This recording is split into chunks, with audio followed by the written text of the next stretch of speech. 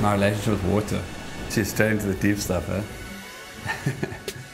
My life revolves around water, you know. I grew up in the water. Everything I do, my income, my joy, happiness, everything is revolved around the ocean and water. I guess water gives you life, and it definitely makes my life possible.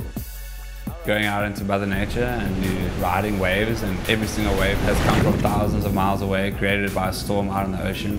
You get the opportunity to ride it. Every single one is different. It's a magical feeling, and it's really special. The Western Cape is pretty incredible for surfing. You have two coastlines, so you have the west coast and a bit of the east coast. There's beach breaks, reefs, there's big wave spots, there's beginner waves, there's slabs. Every kind of wave there is, that we have it here. And we also have so many different little nooks and crannies that you could literally surf 365 days a year, which is pretty special.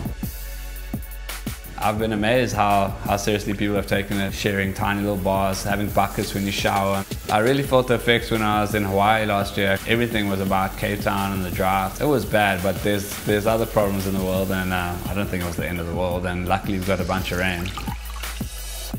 Cape Town, the Western Cape, we've done it, you know. We've come through the drought, and it's an epic place. I invite everyone to come and visit and come check out the waves, come and surf.